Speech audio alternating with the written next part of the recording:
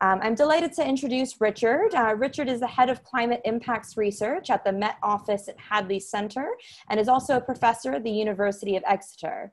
He has been a climate scientist for 28 years and is a lead author of several reports for the Intergovernmental Panel on Climate Change, the IPCC.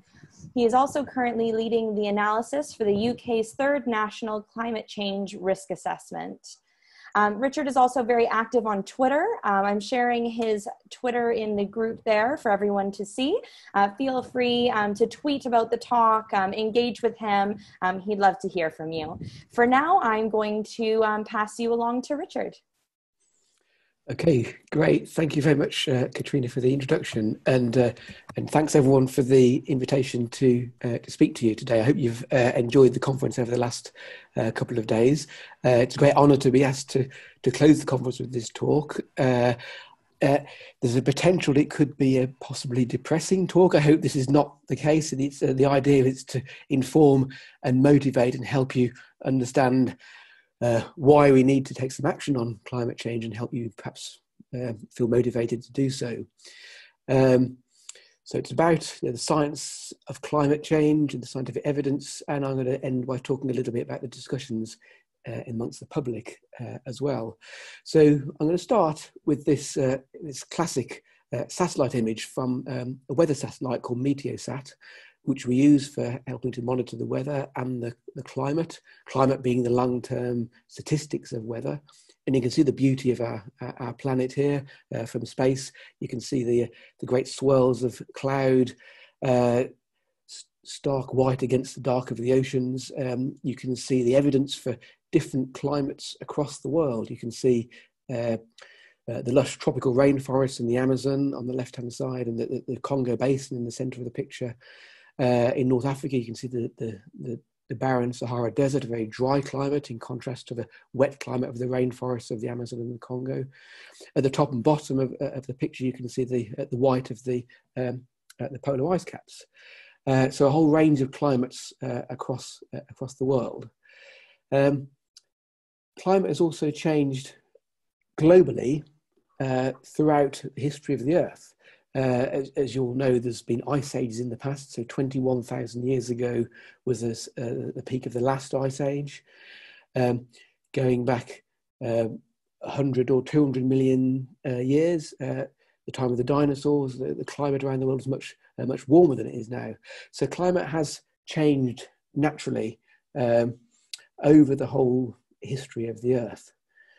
But the challenge now is to understand the causes of climate change that we're seeing now, and understanding our own role in this as a human species. And we have a huge array of data at our disposal now.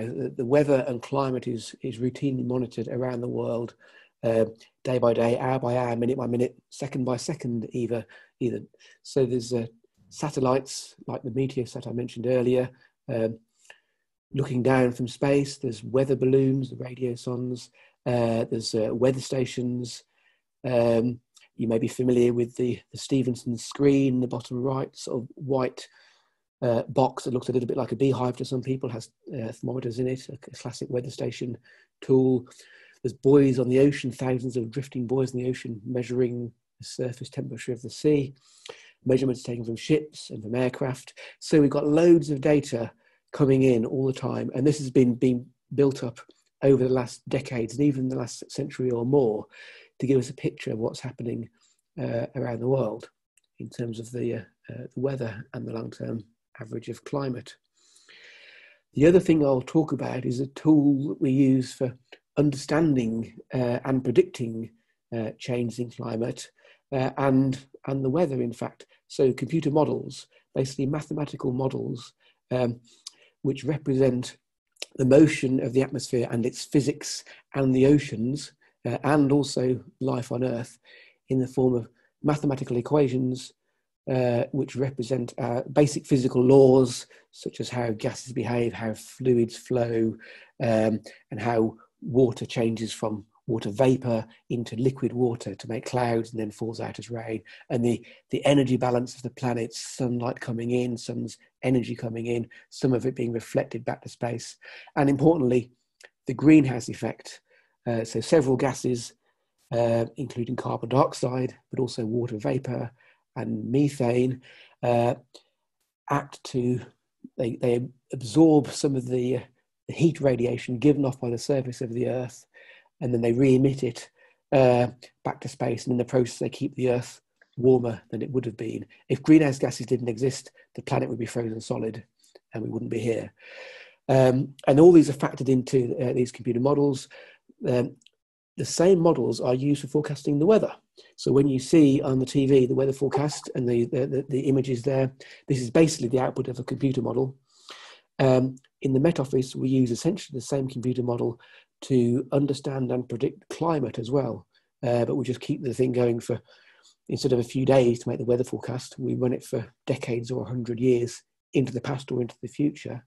You can't predict the weather day by day for more than a few days ahead, but you can look at the long-term statistics and see what that's telling you about the climate.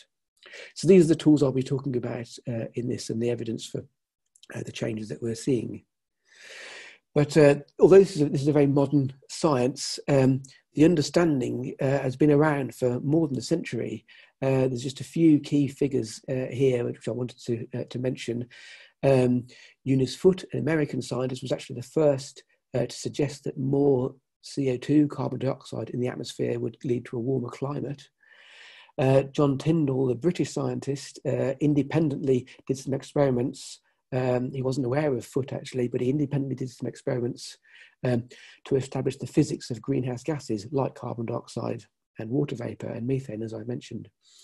The Swedish scientist Arrhenius was the first to use that understanding to make calculations of warming by a buildup of CO2, and he was the first to say that actually if we carried on burning fossil fuels, coal was well into its widely being burnt by in the end of the 19th century, and he predicted that would cause a warming. Guy Callender, the British steam engineer and inventor, actually discovered the world was warming as a result of that in the first half of the 20th century. Suki Manabe in the bottom right there he's the founding father of climate modelling, the tools I was just describing in the previous slide. So one of the key areas of science was that in the early 1970s, they started to use the models that Manabe and others had developed to make predictions of climate change. And actually this scientific paper in the journal Nature by one of my predecessors in the Met Office, John Sawyer, this made a prediction. They expected that carbon dioxide would rise by 25% by the end of the 20th century, by the year 2000. So he predicted, using Manabe's models, that would lead to an increase in global average temperature of 0.6 of a degree Celsius. So a very kind of firm prediction there, made in the early 70s, 1972. And at that time, actually, not much warming had happened. And although, as I said, the calendar in the 30s had seen that global temperatures were rising, this graph here shows year by year changes in average temperature compared to the average of the last 50 years of the 19th century. So yellow is where an individual year is warmer, blue is where it's colder. So you can see that in the 1920s, 30s and 40s, the world was starting to warm, and that's what Callender found. From the 50s to the 60s, there was actually a slight cooling. So when Sawyer made his prediction of a warming in 1972, that was quite radical, because at the time, they thought the Earth was entering a cooling phase. So his prediction, as I said, was for a 0.6 of a degree Celsius warming by the end of the century. This, incidentally, this global average temperature is based on aggregating all the data, if I mentioned earlier, from weather stations and satellites and ships and buoys on the ocean and so on. So we're able to now test Sawyer's prediction.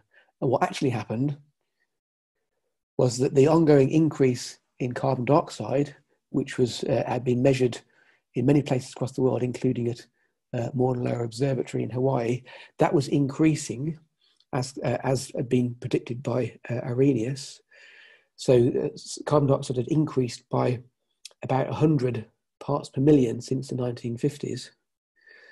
And that led to a warming of the global climate pretty close to what Sawyer actually predicted. He predicted 0.6 of a degree rise, was actually about 0.5 of a degree. So quite a successful prediction ahead of time. So the warming that we've seen since the 1970s was predicted in advance.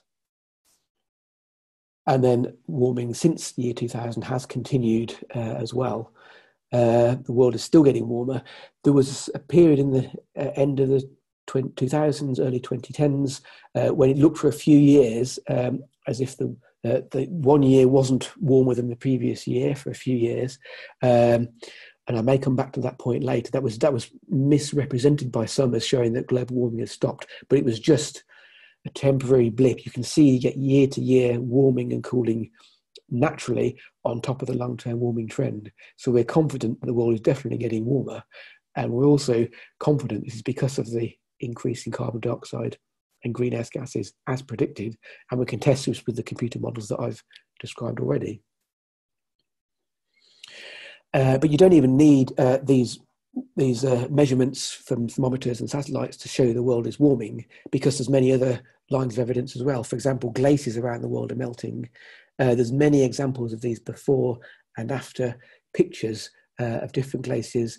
The one on the left here is the Pasteur's Glacier in Austria, a photo taken in 1875, and then from the same position in 2004, you can see that glacier has shrunk right back in that particular valley, exposing the valley bottom.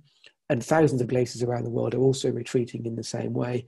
And the graph on the right shows how this is being monitored through all different regions of the world, from Scandinavia, Canada, Asia Central would be the Himalayas. So all these areas are showing a decline in ice in these glacier regions. And snow cover is also declining in winter. Each winter, generally speaking, we're seeing less snow cover in the Northern Hemisphere than we used to 40 years ago. Sea ice is declining as well. The Greenland ice sheet is also losing ice. Parts of Antarctica are, but not everywhere in Antarctica, but parts of it. So there's signals of a warming world everywhere you look. And this is having knock-on effects which are impacting on us. We're seeing more heat waves now and more intense heat waves. When droughts occur, they're tending to be more severe.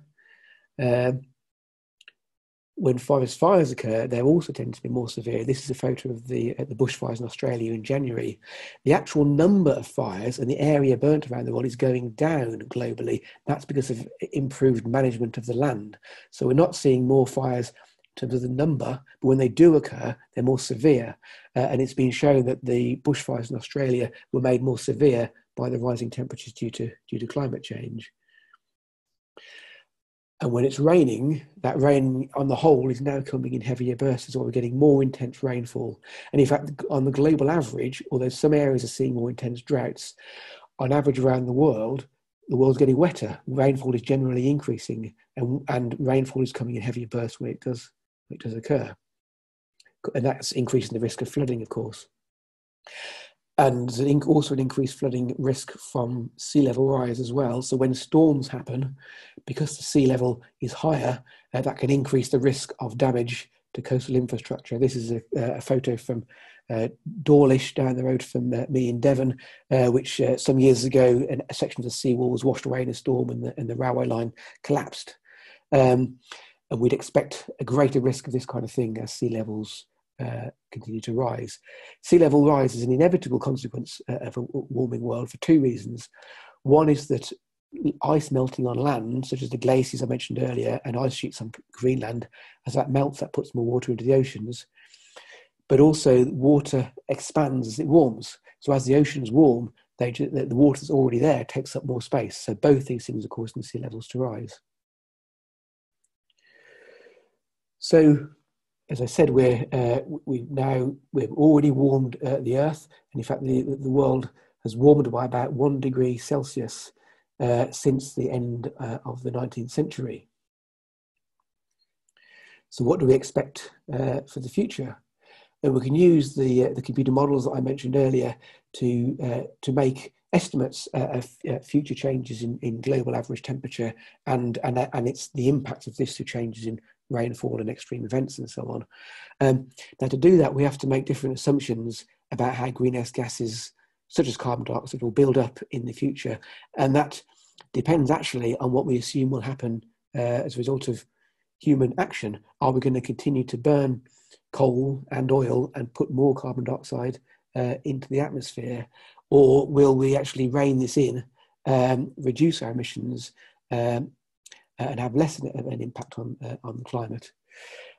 So we can look at several different scenarios. This shows just two of them, sort of two scenarios which are bounding an upper and a lower case, if you like. The red is the higher emissions scenario, which assumes that we not only burn coal and oil and gas at the rates we are doing now, but actually go to a higher rate of emissions. The blue one assumes that we cut global emissions of CO2 starting now and very rapidly. Even if we were to do that, we would still see temperatures staying quite high. And the reason for that is that once carbon dioxide is up there, it takes a very long time for it to come back out of the atmosphere. It doesn't break down through chemical reactions. It can only be taken out by plants growing or by absorption into the waters of the ocean, or in the very long term by weathering processes of rocks. So the best case scenario would be that global temperatures would stabilize. They wouldn't be falling unless we took extra action to actively suck out CO2 by some means that we're barely inventing yet. Or the alternative to that is that warming could continue if emissions continue at a higher rate. So that sort of shows two possibilities. So it could be up to 4 degrees warming by the end of the century if the high emissions scenario were to be followed. So that raises the obvious questions that, what does that actually mean for us? And I think the most important one is, could it actually be too hot for us ultimately? If we're expecting the possibility of up to 4 degrees warming by the end of the century, what does that mean? Could it be too hot? Now, when you're asking that question, it's important to consider humidity as well as temperature, because as you'll probably be familiar, wet heat is more dangerous than dry heat. If you're somewhere very humid, a tropical country, if you can't sweat and cool your body because the air is very moist, that actually is more dangerous. It's more likely to lead to heat stress than a dry heat. And there's very standard metrics of establishing the risk of heat stress from these kind of factors. There's an industry standard measure called wet bulb globe temperature. So it's not just temperature, it's a combination of temperature and humidity and solar radiation, sunlight as well. And this is from the guidebook of the US military, which is used to show when training needs to be suspended when it's very hot and humid. And the numbers at the side are the critical levels of this wet bulb globe temperature. And the important one I'm going to focus on is this value of 32 Celsius wet bulb globe temperature, which is when physical training in the military is basically has to be stopped because you're risking heat stress and death if you're outside in hot, humid conditions running around and you'll just overheat. So that's the definition of extreme heat stress. Now, naturally, those kind of conditions only occur quite occasionally. So 32 Celsius wet bulb globe temperature only happens for perhaps a few days per year in the current climate. This is a map of climate simulations, but you get the same results from observations for the present day climate. And it's showing in a few parts of the tropics, so in North Africa and the Indian subcontinent, for a few % of summer days, we do get this extreme risk of heat stress. And in fact, there have been some dreadful heat waves in places like northern India in recent years, with many people dying just because of overheating. So the question is, would that become more of a problem under higher levels of global warming? So we can use our computer models to address this. If we allow our computer models to run through a climate change scenario and reach 2 degrees global warming, which could happen, say, around 2050 or so, roughly speaking, then we would see more time at with days at this extreme risk of heat stress, 32 Celsius threshold. So in the Indian subcontinent, perhaps 10% of summer days, maybe even 20-30% of summer days in the far north of the Indian subcontinent would reach a peak of this dangerous threshold. And across parts of North Africa, we'd see that for 20 or 30 days of the summer, percent of the summer as well. And other parts of the tropics seeing this occur for some of the time as well. So it would be at a greater risk if global warming reached 2 degrees Celsius. If it reached 4 degrees, it would be an even greater risk over most of the tropics. So all the countries in the tropics, so Brazil, Ecuador, Congo, Kenya, much of China, North Australia, Indonesia. Many of these places would be seeing much of the time at an extreme risk of heat stress. So clearly that would have major implications for the billions of people that live in those parts of the world. The other obvious consequence of ongoing warming would be ongoing sea level rise. As I mentioned, sea level rise is an inevitable consequence of the warming world. And again, this shows projections of future sea level under these two scenarios of high emissions and lower emissions. Even with the deep emissions cut scenario, which stabilizes global warming at 2 degrees, sea level would continue to rise because it takes a long time for glaciers to melt fully and ice sheets to fully respond.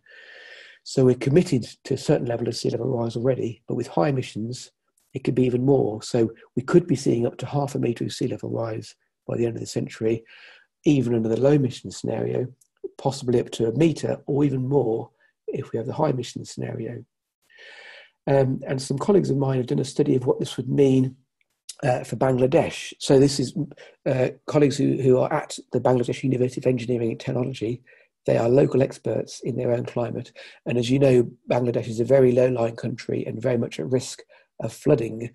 When they get storms coming in, as happened actually a couple of weeks ago. But this tropical cyclone, which I'm looking at here, was one from 2007, which did have major impacts in Bangladesh. And what these scientists have done is do a what-if scenario. What if sea level had been higher when that storm hit? Would it have caused additional flooding? Because what happens in a tropical cyclone is that the low pressure draws up the ocean surface and temporarily floods quite a wide area. That's called the storm surge. So would the storm surge have been higher if sea level had been higher than it was? So this shows the actual impacts of the cyclone. It was called Sida. It flooded 1,484 kilometres squared of Bangladesh, which is 1.2% of the country, and it affected 1.9 million people. I should emphasise that that's not the number of deaths. That was the people who had to be evacuated to be out of harm's way. They've got a network of storm shelters, so when they see a cyclone coming, they can retreat to these shelters. But if the sea level had been 0.5 metre higher, which, as I say, may already be locked in, if even under a low carbon emissions scenario due to the long response of the oceans, if the sea level had been 0.5 metre higher, the flooded area would have been more than double, and it would have affected more than 4 million people. If the sea level had been 1 metre higher, it would have been 4 times the flooded area and 7 million people being affected. If we were to see a 1.5 metre sea level rise, which is unlikely by the end of this century, but could happen in the next century, that would affect 6% of the country and 9 million people with the current population. So that means that if they're going to adapt to this, they're going to have to build their storm shelters over a much wider area than they currently have, if they can afford to do it, or take other measures such as build up sea defences and so on. So you can see quite major impacts, and the same implications would apply for other coastal areas, low-lying areas around the world. So potentially hundreds of millions of people would be at risk of flooding from sea level rise if it continues, especially at the higher rates.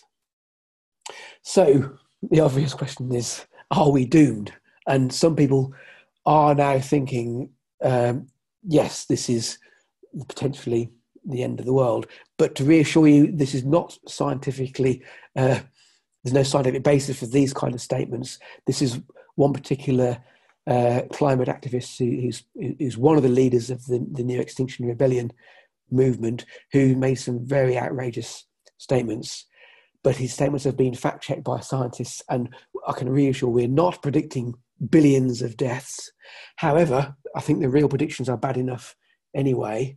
It is still possible to avoid the worst, but we do need to act now by reducing carbon emissions and emissions of other greenhouse gases if we are to avoid these very severe impacts of risks of heat stress and coastal flooding and so on. So it's important to be aware of some of the rhetoric out there isn't always scientific, but there's still clearly a very major problem due to climate change.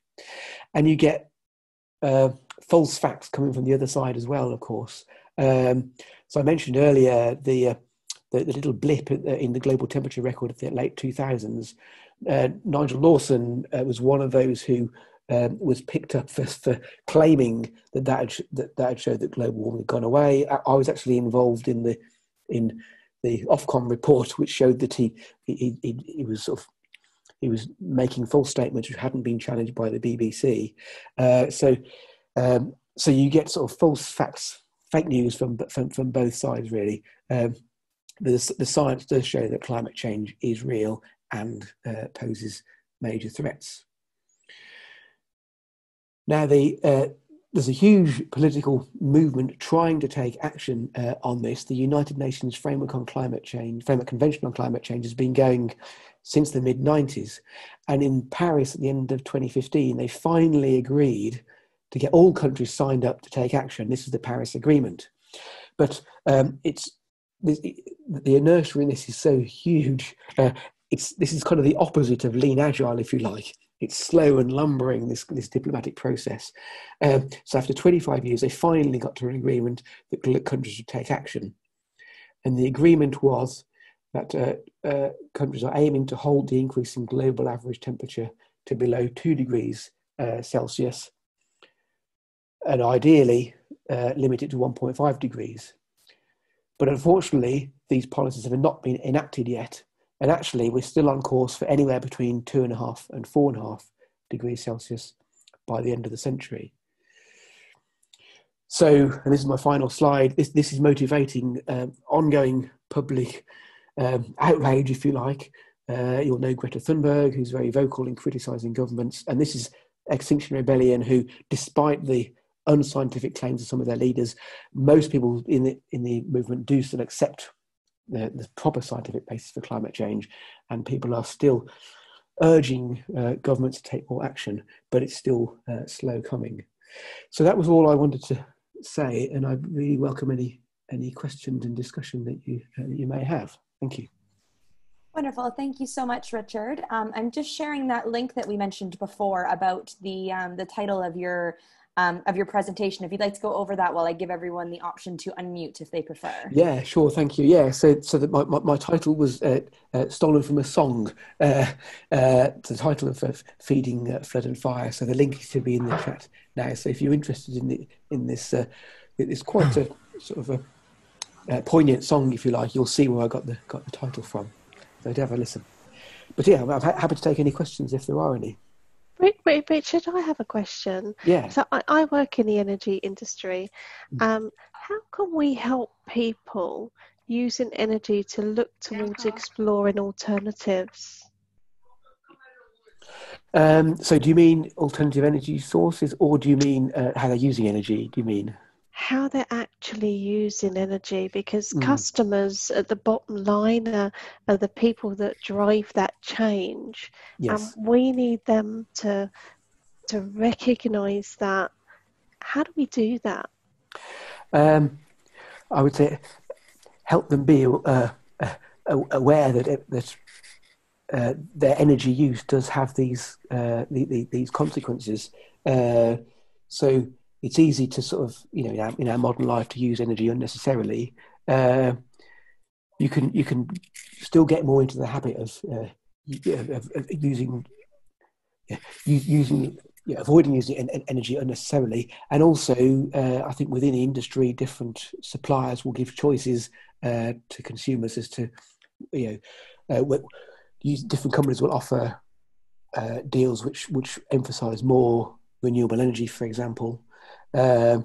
So I think, letting people know that they can make a difference would be extremely helpful, I think, I think that's going to take a lot of collaboration for people to realise that they can make that difference. But you're absolutely right. You've called it out. It is about people, individuals collaborating together to make that difference. And the industry also working together, I guess, to give people that choice as well. Yeah.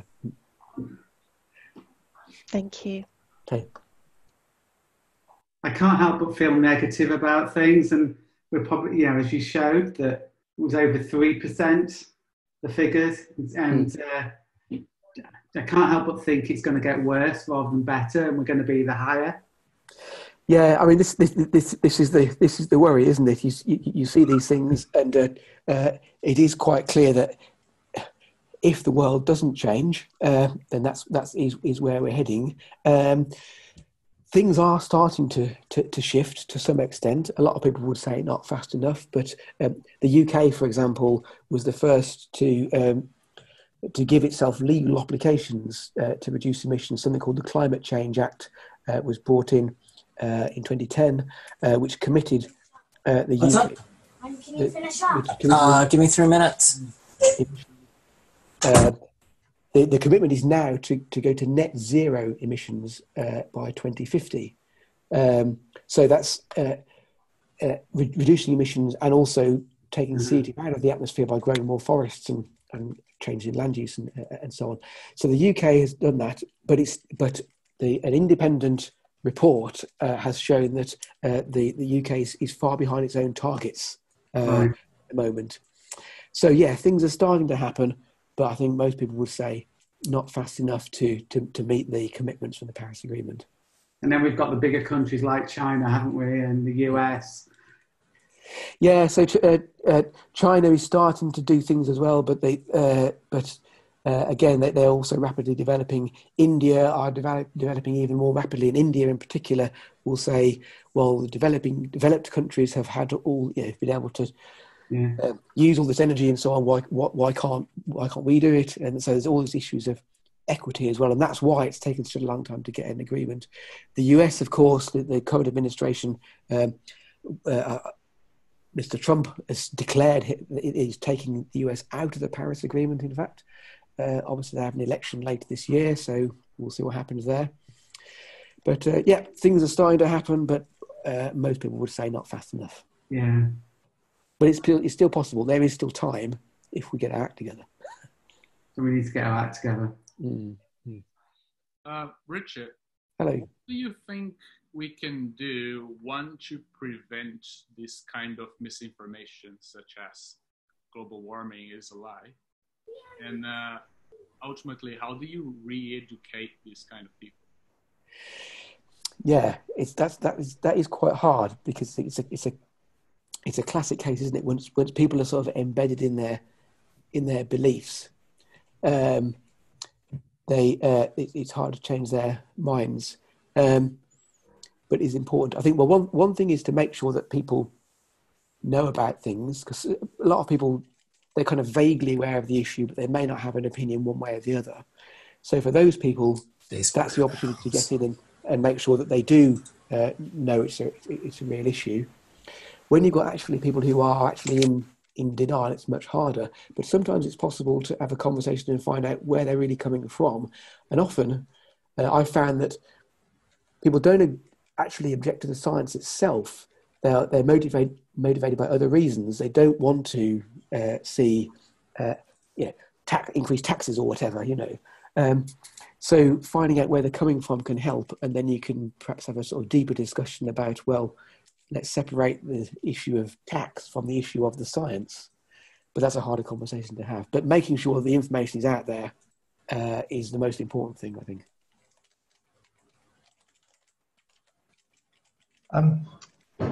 question, Richard. About 30 years ago, a lecturer of mine had a theory that global warming would actually lead to more frequent mutations of viruses and bacteria.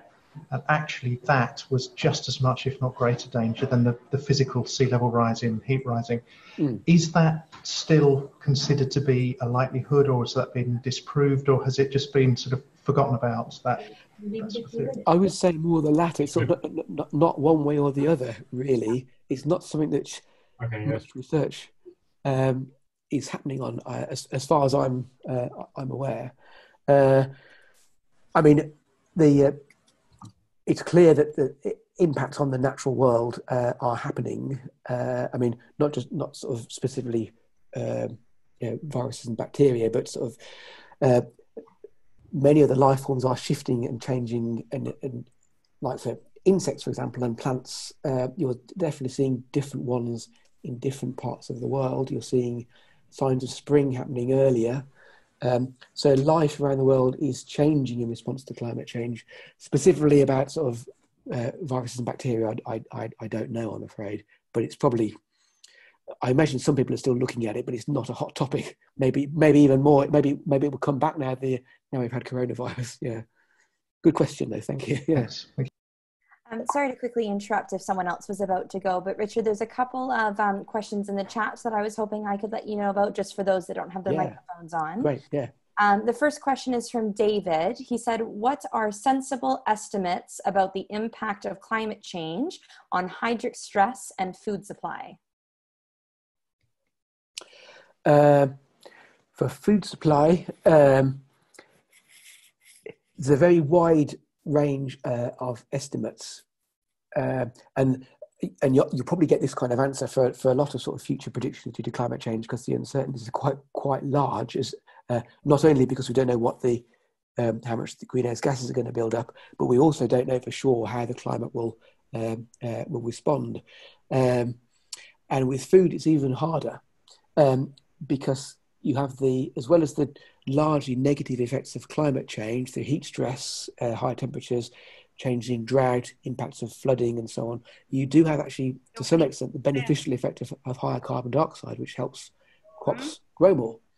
So in some cases, you could get in the northern parts of the world, say across Russia and Canada, you could get increased yields to start with. But at the same time, the tropics will almost certainly get decreased yields because of the offset of much higher temperatures and greater droughts and so on. And also the benefits of higher CO2 don't go on forever. They tail off at some point. But beyond crop yields, there's also the sort of effects of actually getting the food from where it's grown to the people that need it. So food security isn't just affected by, can you grow the stuff? It's actually, can you transport it to market? Can people afford to buy it, and so on? And again, in the developing countries, which happen to be mostly in the tropics, which are the most severely at risk from the physical aspects of climate change, that's where these other risks, these socioeconomic risks to food security, are also there. So most places which would be counted as developing countries would be at increased risk of food insecurity. That could have knock-on effects through the rest of the world, through food prices and so on. I probably wouldn't want to put any numbers on things, but I think it's quite clear that food insecurity would be a greater issue, especially in the developing world, even under lower levels of climate change. We're probably not going to run out of food for the whole population of the world. So it's not an extinction level thing, but it's clearly food insecurity is a major issue for the developing world, and that's why it's still important that they can develop and be able to afford food.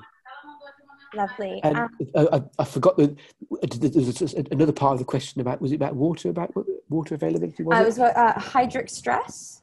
Yeah, I'm not quite sure if that means about water. Then similar kind of answer, really.